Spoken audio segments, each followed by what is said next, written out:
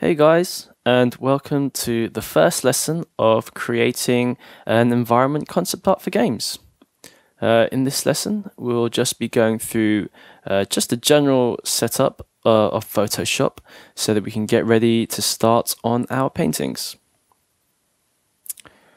So to begin with, let's just take a quick look at how to set things up and what things might be useful to get us when we're painting. So let's start off with creating a new canvas by going to File and New.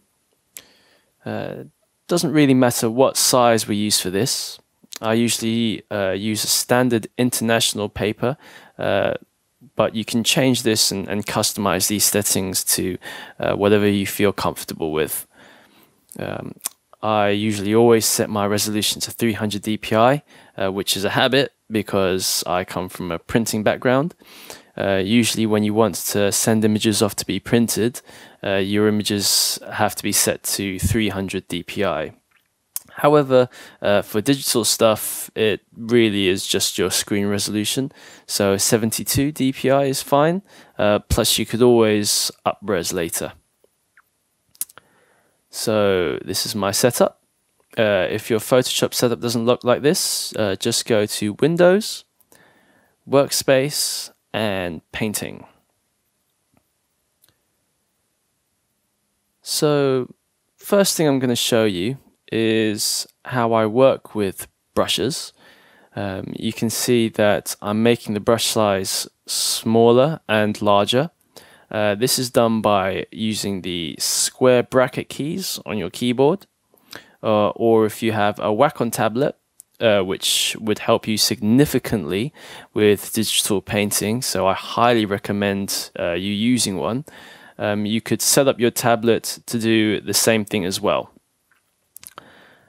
Now with the brushes, as you can see, I've got loads of brushes here, which has been built up over a long period of time whilst looking around on the internet.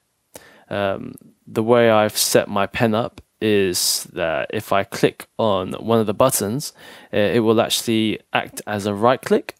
So when I right click on Photoshop, you can view all my brushes. I can view all my brushes like that, or I can just click on the button here and view them that way too. You can also change the way you can view your brushes by clicking on the little cog on the top right. So you can see them as a list, or you can see them as big or small thumbnail brush shapes. It's entirely up to you. So now just a quick introduction on the brushes that I like to use. First up is the hard round brush. This is the standard brush you use in Photoshop. It paints normal flat color with a hard round edge. All the standard settings can be seen up here. 100% opacity, 100% flow, nothing has changed. And then the other brush that I like to use is the airbrush, which is actually the same thing as the hard round brush, except the hardness has been set all the way down to 0%. So that's really, really soft. A lot of the other brushes that I use for digital painting have actually been taken from all over the internet.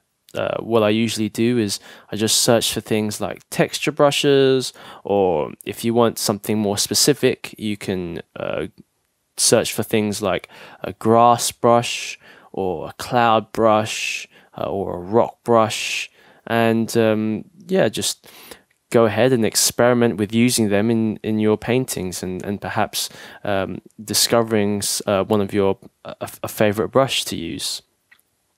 So yeah, if you just go into brush settings here, you can have a look at how each brush has been set up.